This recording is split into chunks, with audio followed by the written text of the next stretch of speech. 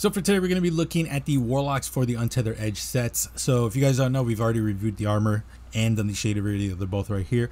Definitely check them out because I do go really hard on the Warlocks, specifically the chest piece and the helmet. Like, man, when I tell you I go in deep, I feel bad because like I really just for like a good 10 minutes just went in on that armor because again, it's just terrible. It's absolutely terrible. For the shader video, we'll go through all the shaders that I currently own, specifically my favorite, because if I go through all of them, I genuinely do fall asleep. And then for the other videos, we've already done the Hunter and Titan videos. They're both right here. Definitely check them out.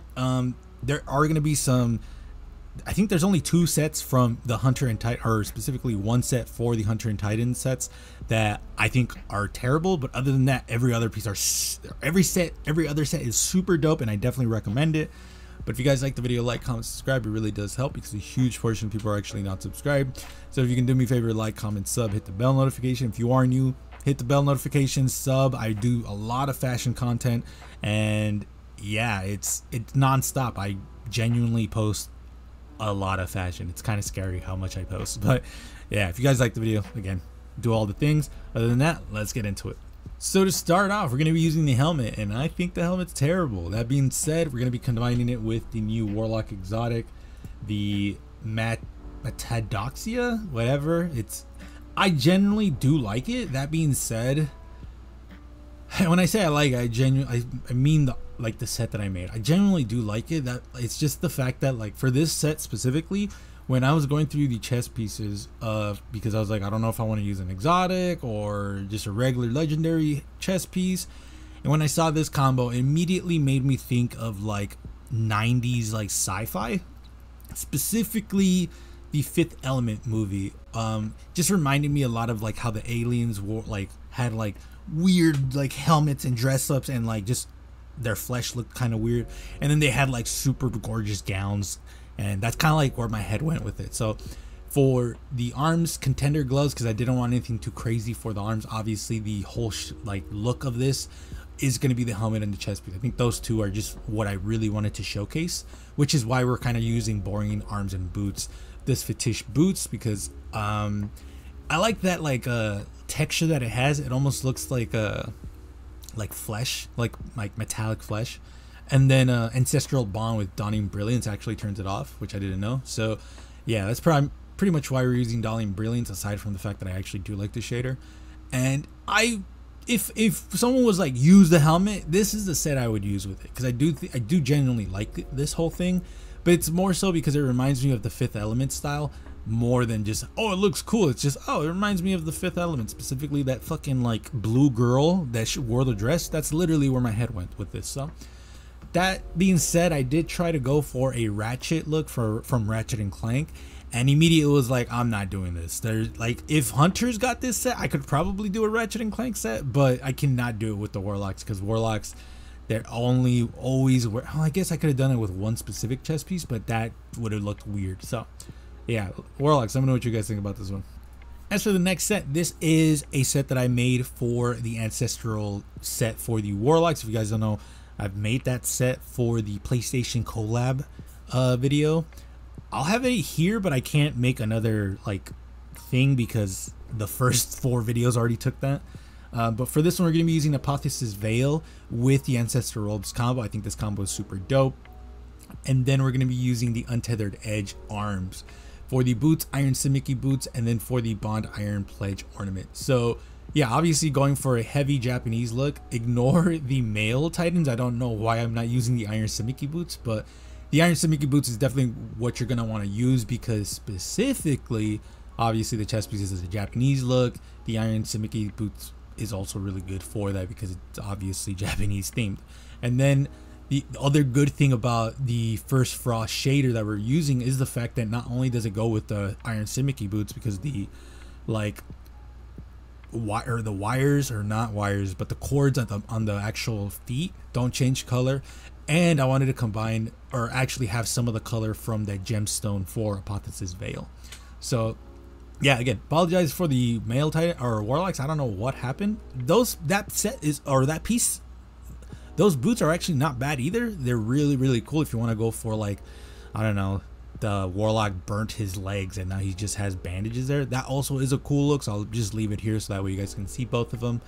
I have been thinking about making different sets for male and females because they definitely have some cool sets that look cool on one gender and the other gender does not look cool, but I will hold off on that because A, that's more work for me, and B, I want to showcase the actual armor that I made for both genders. So let me know what you guys think about this one.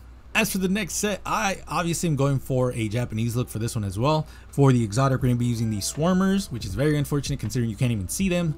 But for the helmet, Iron Remembrance hood. For the arms, Death Singer's grips, specifically because the left side is armored and the right side is not. Even though they have the same looking fucking arms, one side is armored and one side takes the leather shader, so that's why I'm going for that.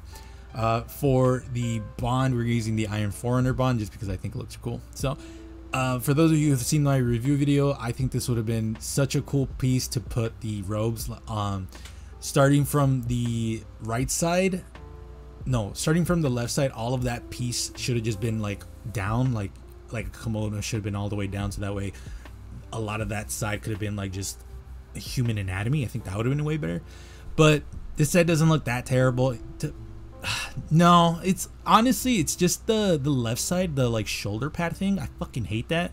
The kimono's cool, I guess, even if, can you even call this a kimono? I don't know. Either way, like I like the chest piece kind of, but it's just I can't really unsee the fact that like, oh, like if they had done the thing I said from the review video, this chest piece would have been the best chest piece in the game bar none. But this is what we got. For the shader, Lucid specifically because the points of the fingers have this green glow that does not change color, and I was just like, fuck it, let's just use Lucid. Lucid's one of my favorite shaders, so why not? And then last but not least, we're going to be using Nezarec Sin for the helmet. For the arms, Tusked Allegiance gloves. For the chest piece, Shadow Broker robes. For the boots, we're actually going to be using the Untethered Edge piece. And then for the bond, Street Scholar bond. So obviously I'm going for like a techno sorcerer type of thing. I think that's the best thing I can call it. And for the shader and precursor of X Chrome, just because every piece looks really, really cool.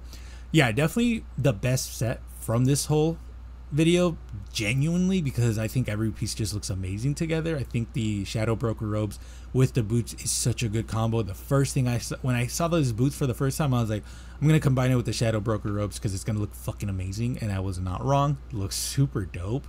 Don't really have much to add to this one. I think that it speaks for itself. I think the only thing I really change would be the bond. I think that's the only thing I could change. I would probably just switch out the shader for something else, so that way I can get a glow, like a gold glow.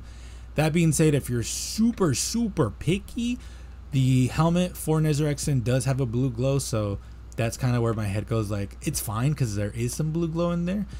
I would most likely switch out the Tusked Allegiance gloves just because I don't want pure gold on the arms. So I'd probably just either switch it out for a white or just switch out the piece completely. Either way, let me know what you guys think about this set. Warlocks, did I do you guys justice? Let me know in the comments below. I really like a lot of these pieces. That being said, I definitely think the first one's like not that great personally, just because it feels like a cop-out talking about the fifth element, just because again, like, I see it, but I definitely will see people being like, no, that's a cop-out, and I will 1000% never deny it. It is definitely a cop-out. But I do think the second, third, and fourth are really cool. Third one, not so much, but the third and fourth, or the second and fourth one, I think are amazing. So, Warlocks, let me know what you guys think. Did you guys get dicked from your armor set? I definitely think so, but let me know your opinion in the comments below. I appreciate you guys coming to this point. Be safe. I will see you guys later.